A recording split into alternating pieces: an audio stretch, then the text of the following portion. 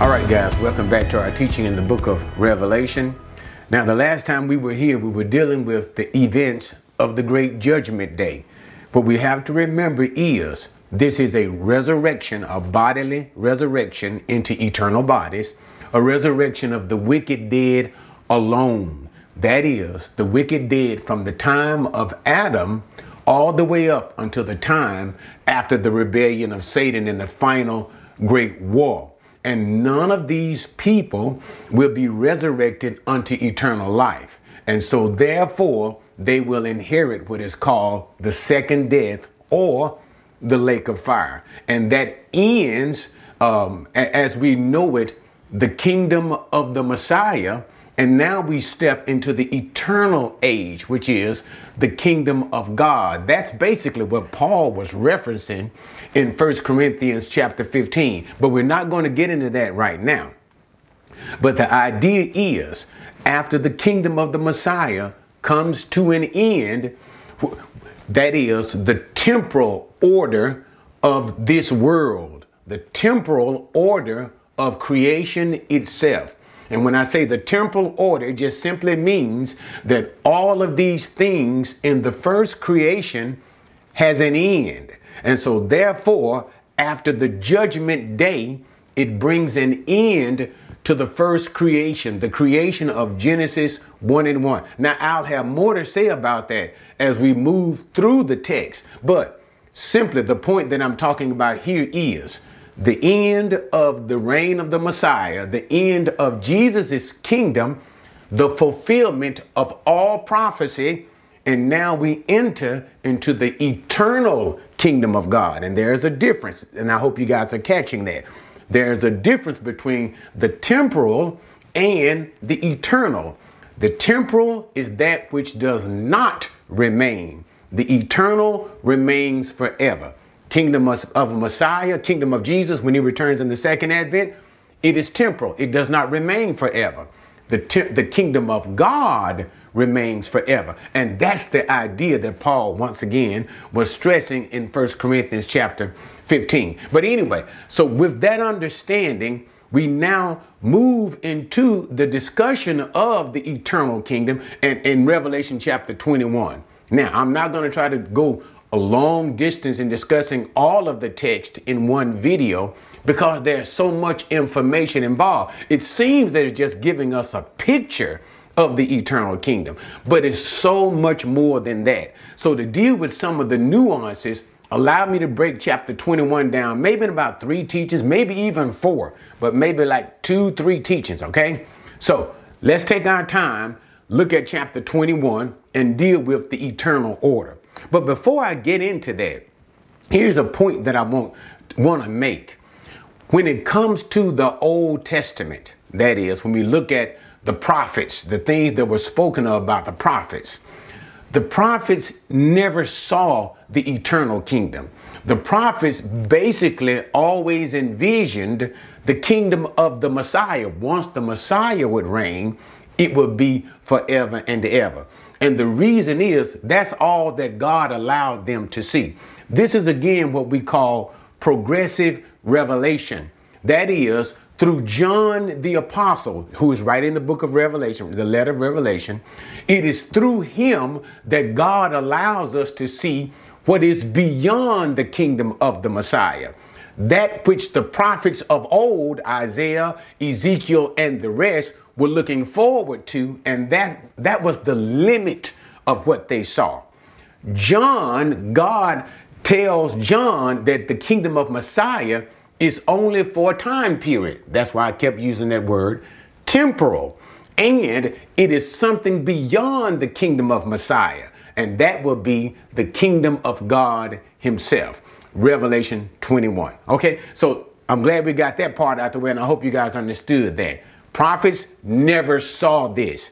This was only seen through the Apostle John. So now let us begin. Revelation 21:1. And as I work through it, I do want to, let me go verse by verse and not read too many verses at once, just a single verse at a time, so that I don't miss any of the wonderful thing that God is trying to bring out. I can't get it all, of course, but some of the major points that God is trying to bring out in the text. Okay? Revelation 21:1. Then I saw a new heaven and a new earth, for the first heaven and the first earth passed away, and there is no longer any sea. Now, the first thing John says is, after the great judgment day, creation itself. Remember, we talked about that in the previous video, and what Peter was saying, how that this earth and this heaven will be dissolved, will be done away with. And when we say earth and heaven, once again, that's simply a merism. That is, it is combining two ideas, earth and heaven, to speak of universe. In other words, all of creation from Genesis chapter 1 has been done away with. The whole of creation is gone, and now we have a new creation. So a couple of points that I want to make about that. When he says, okay, let me say it this way.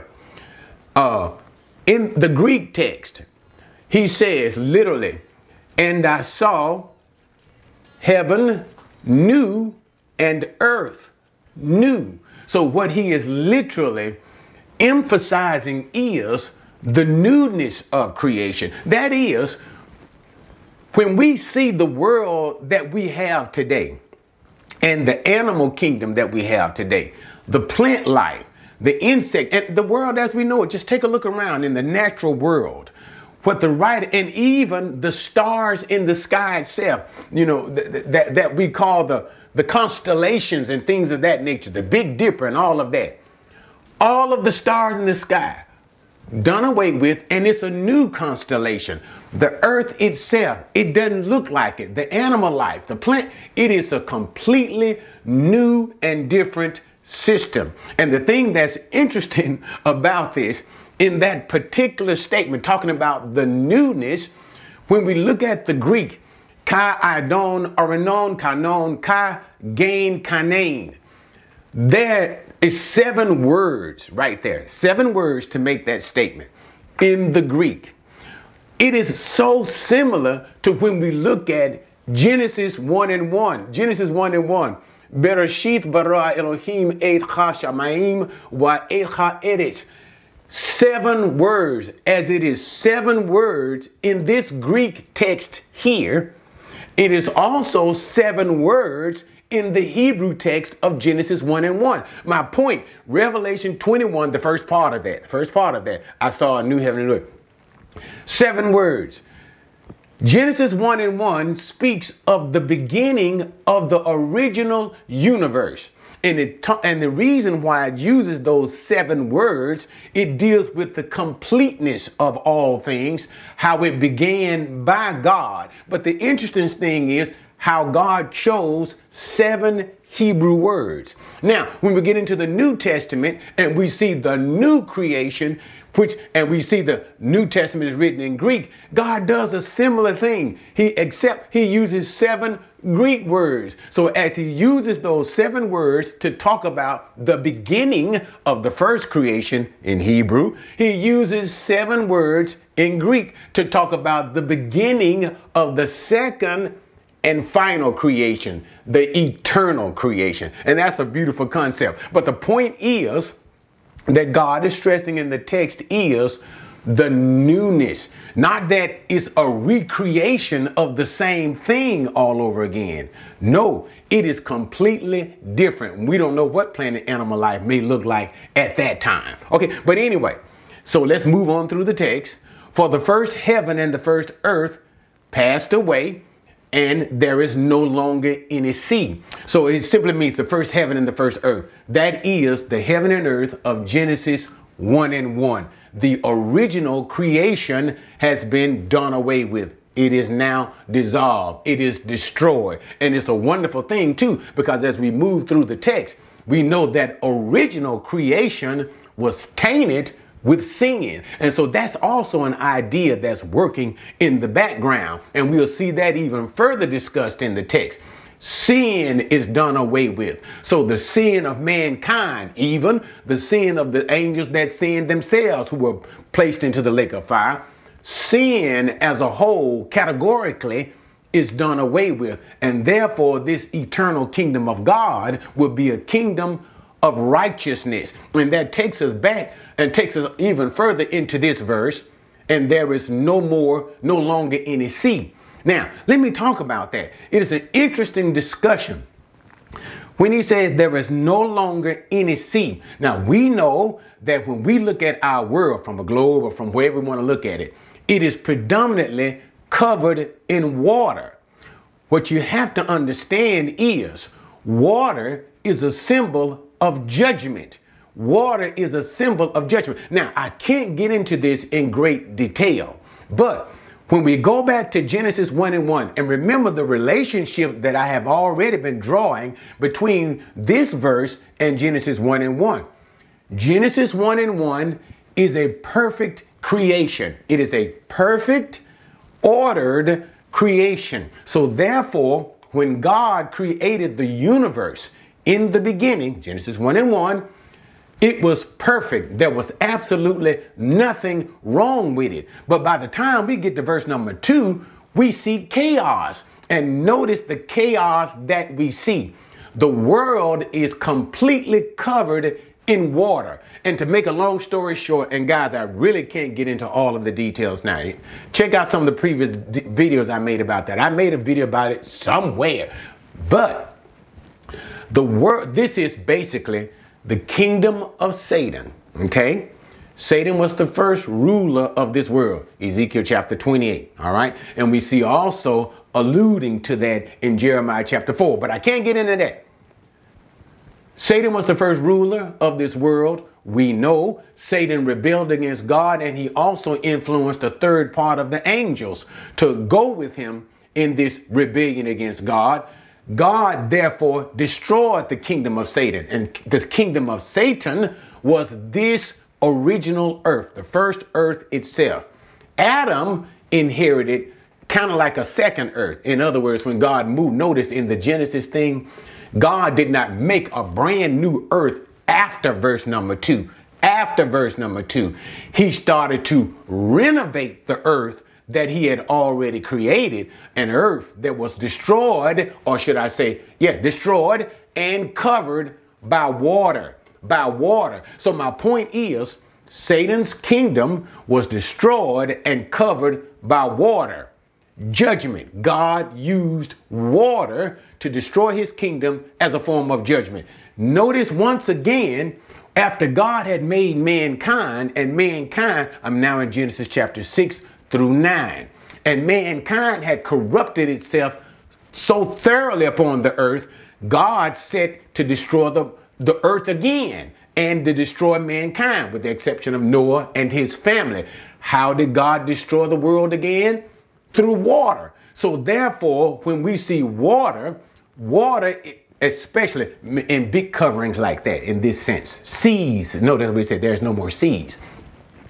It is a sign of judgment. Since this is the new eternal kingdom, there is no more sin, there will be no more seas, there will be no more great waters of judgment. So that's what John noticed. John said when he looked, as God gave him that vision of the world itself, that looking at the whole earth, John said, interesting. The world has always been dominated with seas. He said, but I didn't see any seas any longer. And that brings about the idea, the same thing that we've been saying, I probably spending too much time here, is there is no more sin. Sin is done away with. And since sin has been done away with, there will be no more instruments of judgment. You see it now? But anyway, so that's verse number 1.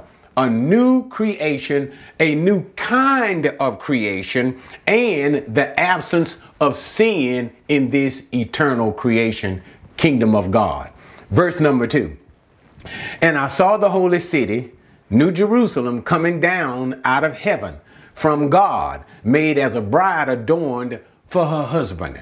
Now notice again, we see Jerusalem. So we see now Jerusalem, even though we pretty much see it in, what is it, Genesis chapter 14, beginning to be talked about more explicitly, talking about Melchizedek, the one who met Abraham after the slaughter of the king. He was called the King of Salem, ancient name for Jerusalem, King of Peace. Okay, city of peace, Jerusalem is.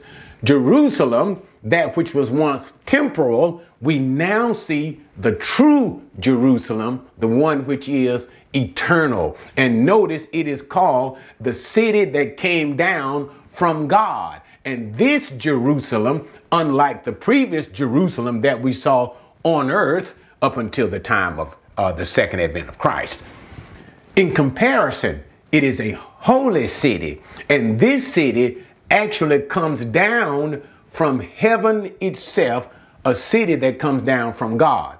What this kind of makes my mind wonder is, you remember in John chapter 14 when Jesus said, do not let your heart be troubled. You believe in God, believe also in me. In my Father's house there are many rooms. If it were not so, I would not have told you. I go to prepare a place for you. Was it this Jerusalem that Jesus prepared for his people? Nevertheless, it is still the city that comes down from God, a city that God has built, the city that Abraham I may not be able to say that. Let me say it this way, would inherit in the end of all things, the true Jerusalem that comes down from God. Okay, I hope you guys caught that. But anyway, coming down from God, and notice it describes the holy city as a bride adorned for her husband. So therefore, the city itself, and of course this assumes the city and its inhabitants, the city will be wedded to someone. And we know that someone will be the Lamb, that is Jesus. But now you stay with me as we work through Revelation 21 and 22, of course, to the end. There's more to say about Jesus as the Lamb of God, okay? But not right here. It's just simply talking about the holy city. So it prepares us more for the holy city. And later on, we're going to see in chapter 21, it's going to talk even more about the glory of this bride, the New Jerusalem, okay? Anyway, moving on, verse number 3. And I heard a loud voice from the throne saying, behold, the tabernacle of God is among men, and he will dwell among them, and they shall be his people, and God himself will be among them. Now, this goes to the original desire and intent of God. It has always been the mindset and the desire for God to dwell amongst man. But God never could dwell amongst us because of one thing: sin. Mankind is sinful and God is holy. One of the very principles, Kodesh, holy, Kodesh, of holiness. Holiness means to be set apart from, set apart from. God's holiness does not allow him to mingle with sin. That's why, guys, I can really talk about this, but I'm not going to deal with it. But for example, when we get into the Old Testament, remember, what do you see happening in the Mosaic Law? When God sets the first tabernacle amongst the Israelites, what does he give? He gives the sacrificial system. Notice the sacrificial system deals with the death of animals, the shedding of blood. Why? Because God's holiness does not allow him simply to dwell with sinful men unless sin is dealt with. So here, back again, it has always been the desire and the intent of God to dwell with mankind. But he could not because of sin. But now that sin has been finally, forever done away with, now we can see this great tabernacle of God dwelling with me. And the tabernacle of God is not a temple, because we'll see that later in Revelation 21. It's not the temple. It's not some particular building. The tabernacle here is presumed the whole holy city itself. That's where God is dwelling, and that's where God will be amongst men. Men will also be in the holy city and God himself. No longer in a restricted building, because this buildings always kept man from God. That's the idea, to keep man from God, because you got to deal with the sins. But here, no need of a building, because man now is no longer sinful in any way. The nature of man has been changed. Sin has been completely removed, and therefore there's the welcoming presence of God amongst mankind. But anyway, enough of that. So tabernacle of God among men, God dwells with them, and that's the very idea. He tabernacles with them. Takes us all the way back to the Old Testament. You see it now? Takes us. Matter of fact, if you even wanted to put that together in a beautiful way, it even takes you back to the Garden of Eden. For it was the Garden of Eden itself that was the first place that God would come to tabernacle, to be with Adam. That's the first place. Then, of course, we see it in the law of Moses when God told Moses, Exodus chapters 25 through 40, God says, build me a tabernacle according to the instructions that I give you. So I say that again. And then even again in the New Testament, what does it say concerning Jesus? Flesh and blood? The blood of bulls and goats God did not desire as a sacrifice for sin, but he built him a body, and Jesus with that body, Jesus in the body of a man, tabernacled amongst us. Same concept. That is the concept of Isaiah, Emmanuel, God with us. But anyway, we can't get into all of that. But my point that I'm stressing is, it has always been God's desire and intention to dwell amongst man. Now he is able to do that in the finality of things. And now it says, and they will be his people. God himself will be amongst them. God will be their God. All of humanity, of course, will be serving God. Verse number 4, and he will wipe away every tear from their eyes, and there will no longer be any death. There will no longer be any mourning or crying or pain. The first things have passed away. So it talks, remember, the first creation ended up being a fallen creation because of sin. And here's basically what we're saying. In the restoration of all things, not the kingdom of Messiah, but that eternal restoration, what we're speaking about here, new heaven, new earth, all things associated with the first creation because of sin. Sin brings death. Notice that's one of the first things that we saw, even though we didn't talk about it explicitly concerning the satanic kingdom, because when Satan rebelled, it also brought death. It brought separation. Death, the idea of death is separation, the principle of separation. We're not going to get into all of that. But nevertheless, sin brings death, and death brings sorrow. And that's basically what we see taking place in verse number 4. And so that's why we see the sorrow of tears. But in this new creation, there will no longer be any tears. Why? There's no longer sin. There's no longer the effects of sin. There is no longer the judgment because of sin. But also, too, what we see a reference back for us, mankind, to the Garden of Eden, to the original test of Adam. God said, if you disobey me, eat from the tree of knowledge of good and evil, you will surely die. Now we see death has finally been done away with forever. Okay? And that's the idea here. But also, too, it speaks to, put this in a close time reference. Remember, the Great Tribulation, remember that too? So as the writer, John, writes, remember the Great Tribulation that took place basically in chapters, 6 through 16? We basically see that, the tribulation.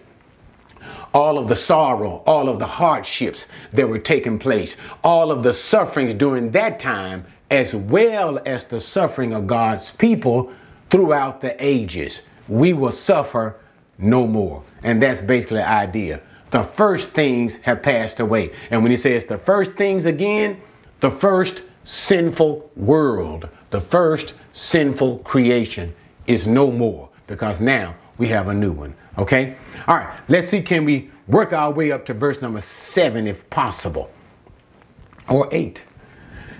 And he who sits on the throne said, behold, I am making all things new. And he said, write, for these words are faithful and true. So now he says we have a voice coming from the throne. Remember, and we go all the way back to Revelation in the beginning. Remember the voices that we would hear coming from the throne. Once again, that voice is the voice of God. And we see simply an emphasis on the creation that we have now. It is a new creation. And then he says, behold, I am making all things new. It gives us something to look forward to as well. And he says that this new creation is an assurity. It is a sure thing that God will make. Okay. Then he said to me, verse number 6, it is done. I am the Alpha and the Omega, the beginning and the end. I will give to the one who thirsts for the spring of the water of life without cost. Now let's talk about that. So the voice continues to talk. As he speaks to John, he says, it is done. And literally, gagonon, that is a perfect tense verb. Now, I don't want to get into Greek grammar, gagonon. The perfect tense verb. And notice when they translated it is done. That is the present tense. The idea, and the writers got it dead on the money. The perfect tense here is talking about the surety of those things. Even though God has yet to give this new heaven and new earth, this new creation, nevertheless, it is a sure thing that God will do it, and God will give it in this way that God has promised to give it. And then God says, Alpha and Omega, beginning and ending. Notice, God is not referring to time itself, for with God, there is no time. God exists outside of time. Time is a created thing of God. But when God refers to himself, Alpha, Omega, we know Alpha is the first letter of the Greek alphabet, Omega is the last letter of the Greek alphabet. And in relation to that, beginning and ending, okay? God refers to himself as the eternal one. Not only let me say it this way, I think this is a better way to say it, the everlasting one. Like when Moses says, from everlasting to everlasting, you are God. From all eternity past to all eternity future, Alpha, Omega, beginning and end. But I think the thrust here is, even as we speak in context that this is the new creation, the thrust is all things have their origin and beginning with God. All things have their ending, with which there is none, with God.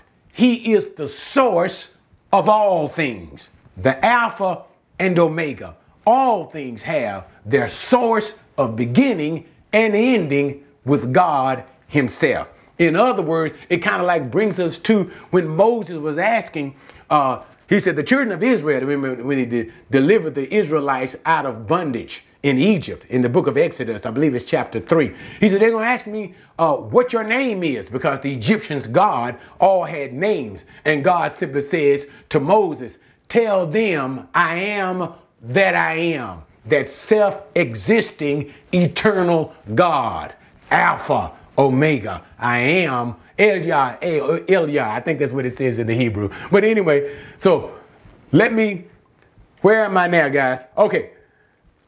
Then he says, in the second part of this verse, he talks about the promise of life. He says, He'll give to the one who thirsts. And that simply means the one who is seeking after God, the one who desires God. That is the one who thirsts, right?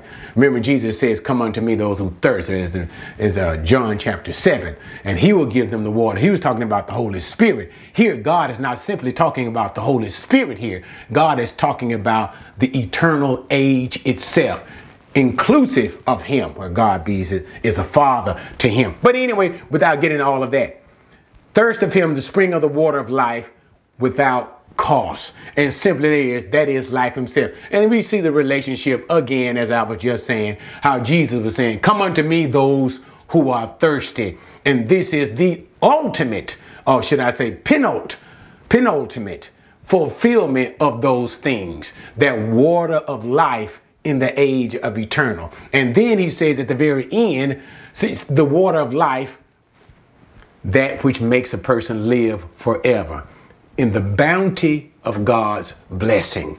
But then he says, without cost. What's so important about the idea of being without cost is this water of life. Remember, the whole thing is not so much as drinking water and living forever. It's the concept of being in the presence of God to enjoy him forevermore in an eternal ordered creation without sin. It's unbelievable. So therefore, what do you think this water would be valued at? This water is priceless. But the idea God is saying is, I will give him priceless water at no cost. All he has to do is trust me, believe in me in this time. So but anyway, that's the idea. So the idea is furthered in verse number 7. He who overcomes will inherit these things, and I will be his God, and he will be my son. And so that's basically what it speaks of. So therefore, all of these things, water of life, blessings, blah, blah, blah, blah, blah, you who believe in God, we who believe in God, will inherit the eternal orders, right? When all of this life, as we know it, is over, and God will be a son. It speaks of tenderness, and it speaks of intimacy. No longer the veil of the tabernacle separates mankind. Okay, that's a beautiful concept. But let's go on here. Now we have a contradistinction. Notice, the righteous inherit the eternal age, but the unrighteous do not inherit the eternal age. They inherit the lake of fire, the second death. And this is what verse number 8 is talking about.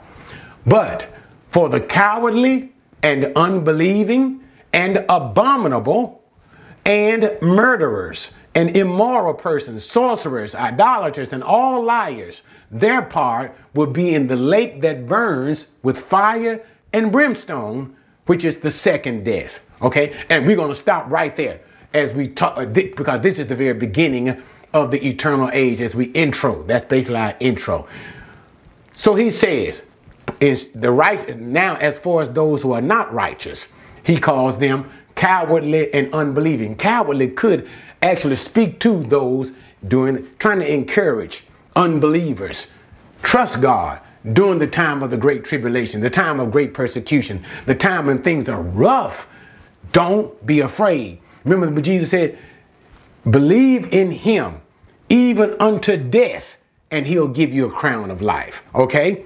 But if you don't trust in Jesus, receive Jesus, you become cowardly and unbelieving, and therefore you do not inherit these things. And he talks about abominable and murderers and things of that nature, and immoral persons. And this kind of gives us a semblance back to Revelation 9, when we saw in the great tribulation the world would not repent of its sinfulness, and they had certain of these categories that were involved, murderers and sorcerers. And a key thing about the word sorcerers, it comes from pharmakai. Now, not only dealing with the idea of working of magic, probably to deal with the demonic world, no doubt that's related, but also it comes from pharmakai, the root of drugs, the word that we call drugs, pharmacy. So it speaks of drug abuse, and we see that exploding now. And drug abuse will continue to explode until the coming of Jesus Christ, okay? So massive, expansive drug abuse. We see it even now. And idolaters and liars. So in other words, all of the ungodly will finally be disposed into the lake of fire, the second death, second eternal death. Okay, all right, guys, we're going to stop right there as we deal with the eternal age, because as the writer continues, as John continues, he will now begin to focus. Remember, he began to talk about the holy city, New Jerusalem, coming down. He will begin to focus on that new city, its quality and its building, construction, and things of that nature. But anyway, join me next time as we talk about the new holy city in the eternal order of the kingdom of God.